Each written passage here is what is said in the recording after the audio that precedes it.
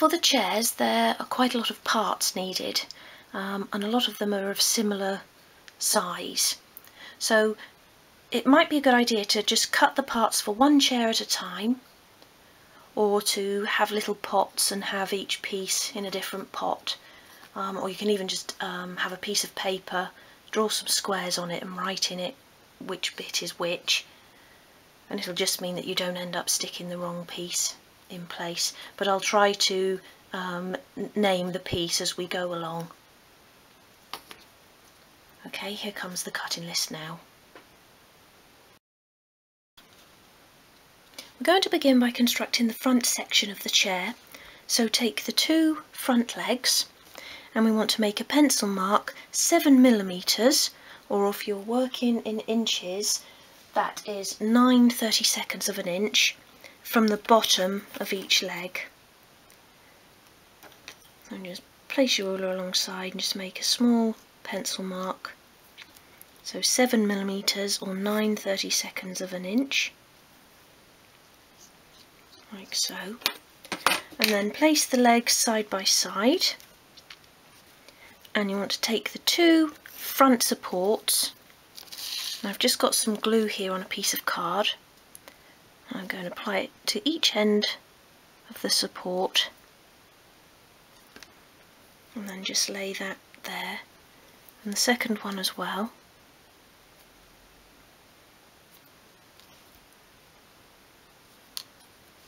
So the top support wants to be flush with the top of the leg, or level with the top of the leg.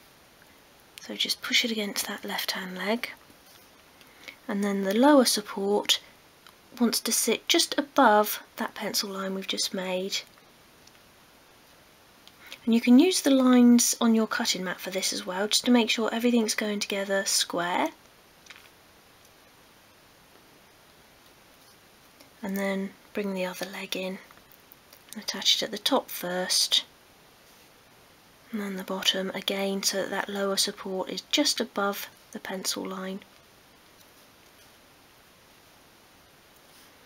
And push those together until the glue begins to take. Make sure it's all flat. I'm just going to remove the excess glue.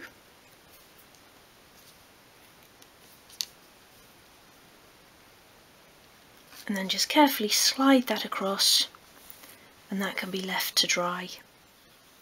We're now going to prepare the back of the seat. So take the seat back panel and make a pencil mark in the centre of the top and bottom, so the shorter edges. So just a faint pencil mark in the centre, and then quarterly, so to the centre of each side. And the same at the bottom.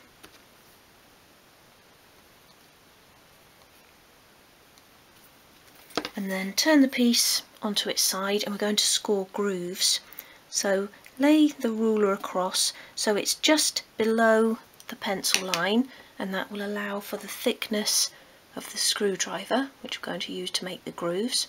And you just want to use that very sort of corner of the tip there. So make a faint groove to begin with, and then just go along a couple more times, just scoring deeper into the wood. And you've got a nice groove. And then do the central one. Same way again, just lightly to start with, and then apply slightly more pressure. And then turn the piece around so that the ruler doesn't rock off the back, and do the remaining groove.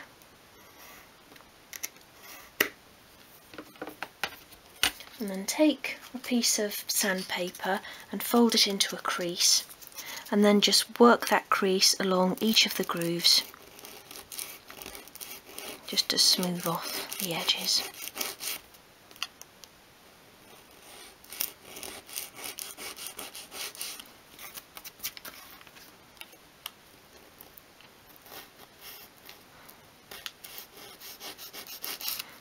One there.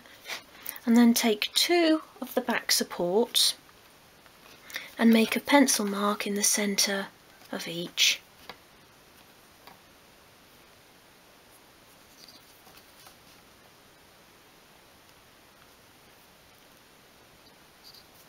Like that. And then just place them on the worktop like that. Apply glue to the top and bottom of the seat back panel.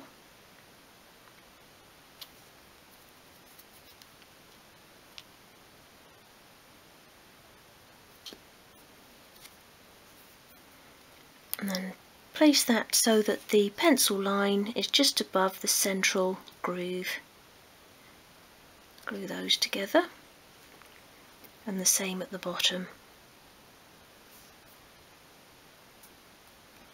Like so, and then just carefully press those together.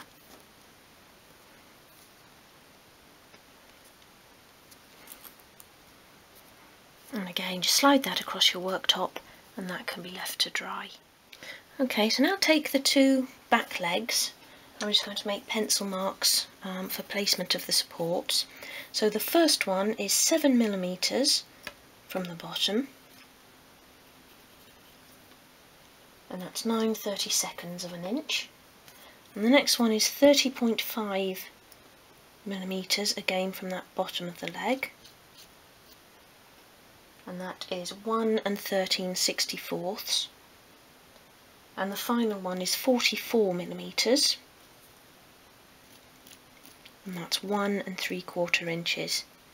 So 7mm, 30.5mm and 44mm, and if you're working in inches, that's 9/32 of an inch, 1 13/64 and 1 3/4 inches. So do that on both of the legs.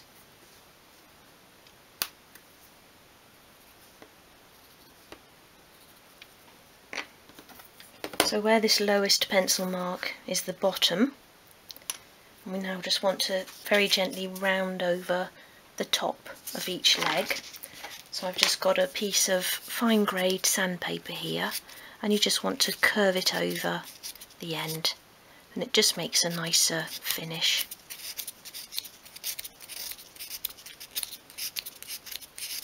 So curve over each side. Don't need to go too rough, we don't want to take away from the length of the leg, but just round it off the top. Do that on both legs.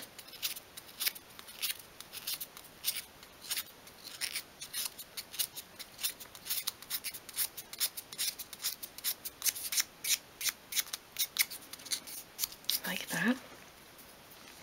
And then lay the legs down there, and you want to take your prepared back panel and then a back support, which is the thicker piece, and a lower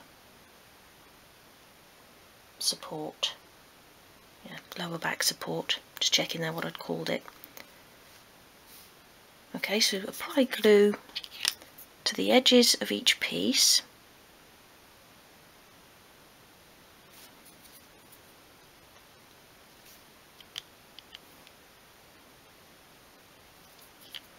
Just lay that down there.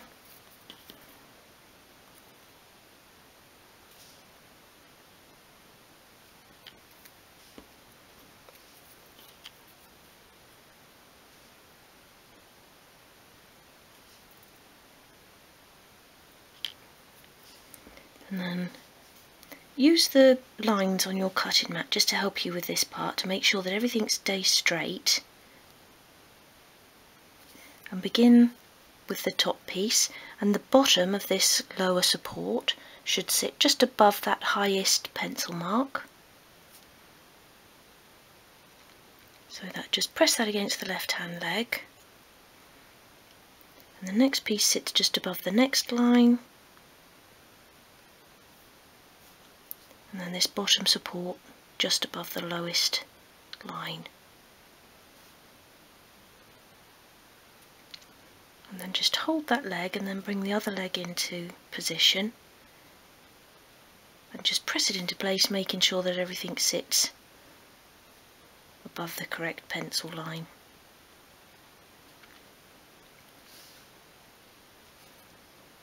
And just very carefully press all that together.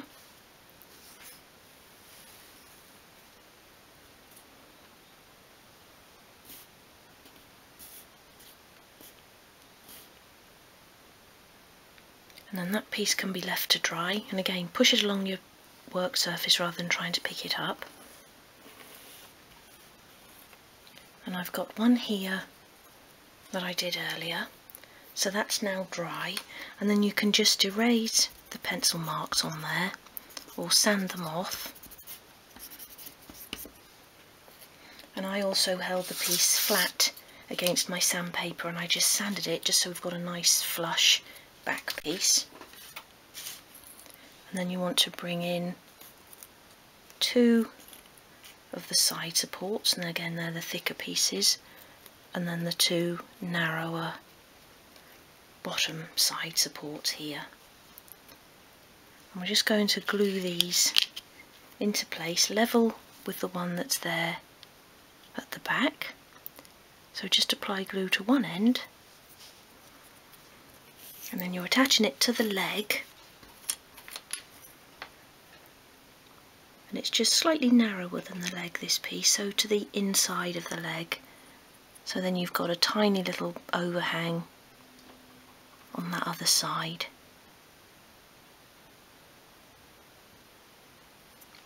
Like that, and get them as upright as you can, but we can still manoeuvre them into position before we fit the front part, so don't worry if they do tend to bend inwards.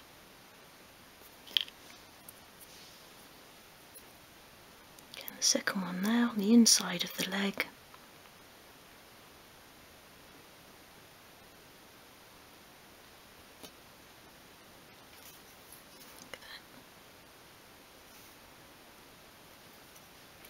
And then these 2 again level with the bottom support at the back there.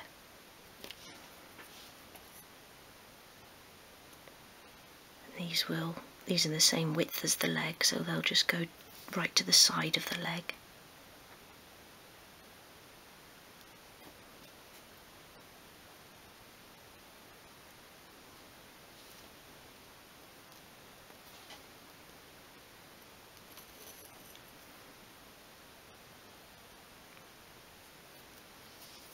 Final piece.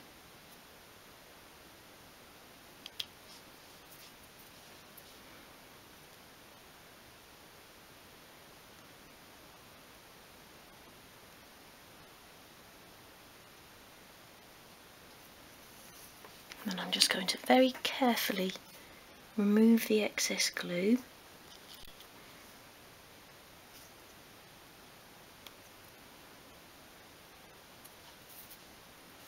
And then again this piece can be left to one side to dry, and then we can attach the front of the seat. Okay, so once the supports have had time to dry, apply glue to the end of each one.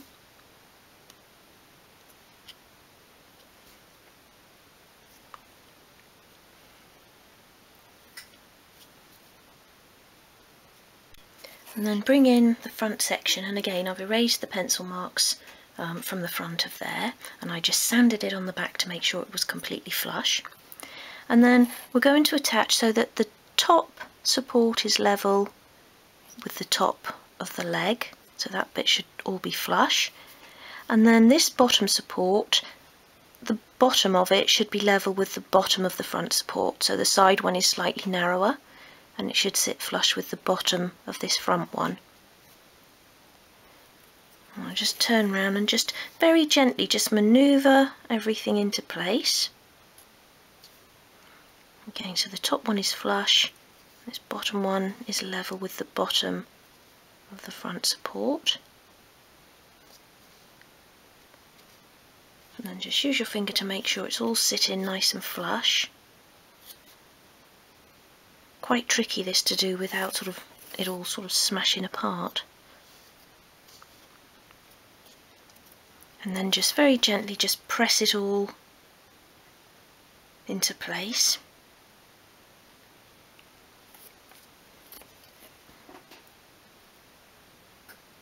and that piece again can then be left to dry, and then that will be ready for painting. But do give it enough time to dry before you begin to paint. Leave it that way. And then I've got one here that is completely dry. I'm now going to fit the seat part. So we need to cut a section from each corner along the narrower edge, and that's so that it can slot around those back legs. So make a pencil mark first of all 3mm from each side, or 1/8 of an inch.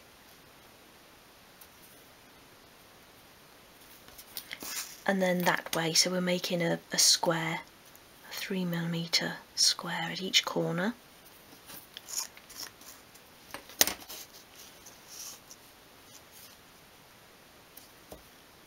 Like that.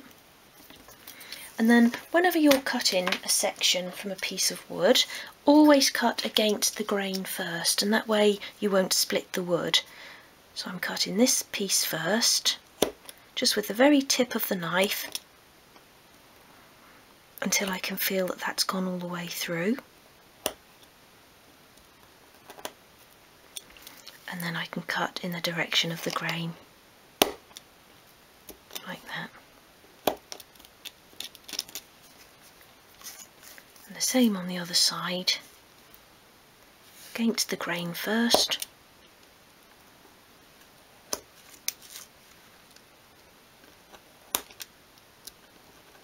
Until I'm all the way through, and then get rid of that piece. And then just double check that it fits properly, and if not, you may just need to cut. I think it's just a little bit narrow on that side, but I'm going to cut a piece away from each one so that it remains central. So I'm just going to cut a tiny slither from there.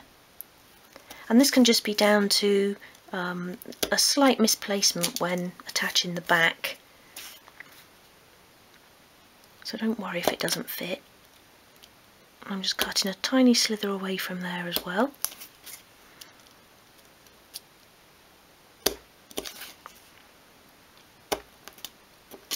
And then fit it again. Hopefully this time we're there. I'm just going to do a tiny little bit more from this side. And it's always better to be a tiny bit narrower than you need it to be, because then when you varnish this piece or paint it, that adds a bit of depth, so you'll get a better fit then. Yeah, so I'm happy with that fit now. And I've got an even overhang at either side. So if you find that it doesn't fit, don't just cut away from one corner. Otherwise it'll sit slightly sort of skew with, so always sort of cut a little bit away from each side. And then we're just going to shape these edges and the front edge of the seat, again just to make it look a little bit nicer. So hold it against your sandpaper and just very gently sweep it towards you, bringing it into an upright position, and that way we're just rounding off that front edge, but without taking away any of the depth. I'm going to do that on each side as well, just very lightly.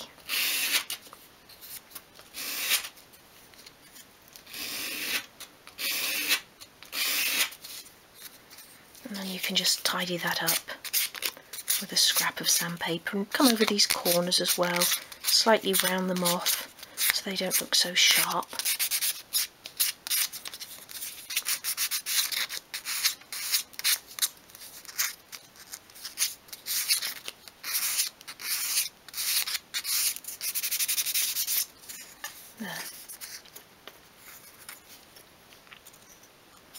Now I'm going for the two-tone effect again, so I'm going to varnish just the seat part, so I'm not going to attach that yet, but if you just want to paint the whole seat you can attach, and you would just apply glue around this top part of the chair and along that back, and then you would just fit that into place. And you can use some clamps or a little bit of masking tape to hold it into place while the glue dries. But like I say, I'm going to varnish mine, and you need to varnish on both sides because obviously you've got a clear seat there. And I'm going to paint the seat now as well, and then we'll come back and we'll attach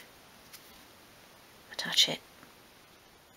So once you've painted your chair and finished your seat, just before applying glue, check that the seat fits nicely to the chair, and it may just be that if you've applied varnish in these back sections, that adds a bit of thickness, so that it might just be a little bit tight, so you just have to sand in there to remove the excess varnish. So once you're happy with the fit, you can apply glue around these top parts.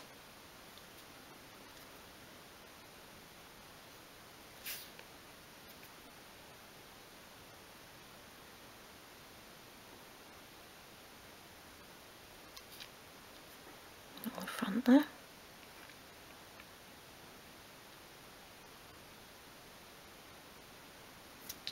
And then just fit the seat into place. And press that down.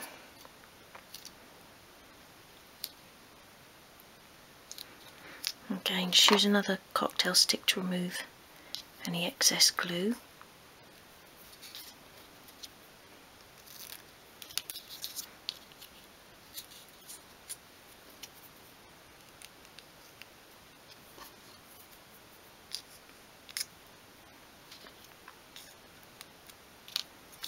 And then because we're not covering a really large area, you can just use a couple of clamps, one at the back and one at the front, again going underneath this strut here. But just check your size, and if you had sort of any lifting, you could put another clamp in if you need to, and then that can just be left to dry. And there's our completed chairs,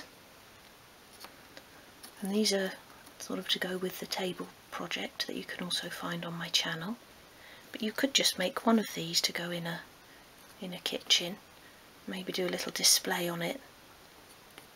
It's a nice little chair just on its own. I hope you've enjoyed this project, and if so, please do subscribe to my channel because there's lots more to come, and thank you for watching.